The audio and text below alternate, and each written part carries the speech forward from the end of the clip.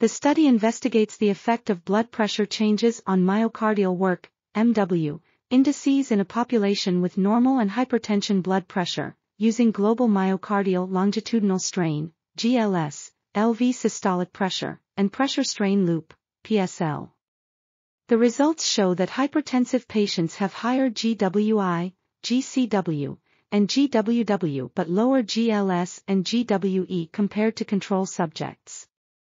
Absolute changes in blood pressure, GLS, and MW indices in hypertensive patients are significantly higher than that of the control subjects.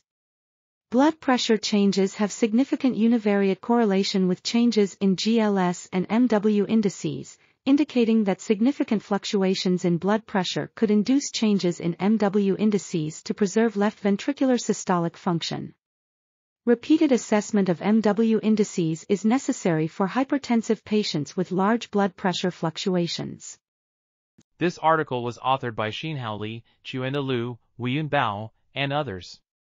We are RTCLTV, links in the description below.